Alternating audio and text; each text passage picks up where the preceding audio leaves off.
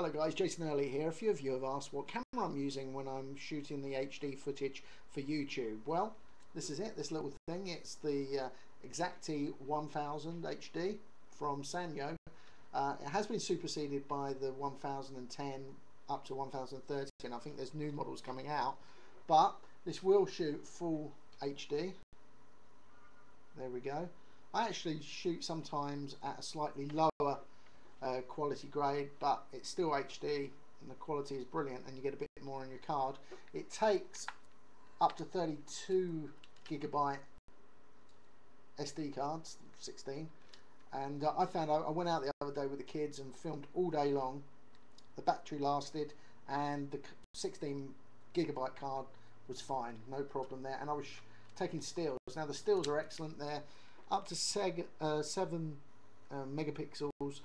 The quality is good though. I'm very impressed. It's a 10 times optical lens zoom, and also up to 100 times digital zoom.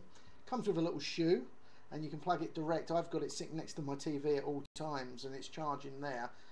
Plugged direct in using an HDMI cable, but also you can plug it into your computer using a normal USB or component cable, something like that.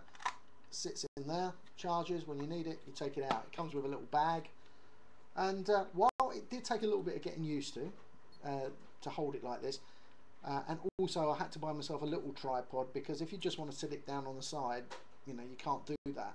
So if you weigh everything up, the cost of it is a lot cheaper than, say, some of the Sonys and the Panasonics and the Toshiba ones that are out there HD. You know, we're talking £600. I think you can get this model for sort of £250 and perhaps slightly under. Would I recommend it? I honestly would tell you if I was unhappy with it. I'm not. It's been great. Really good. So anyway, hope that was of interest. That's the Sanyo HD1000. Stay mobile.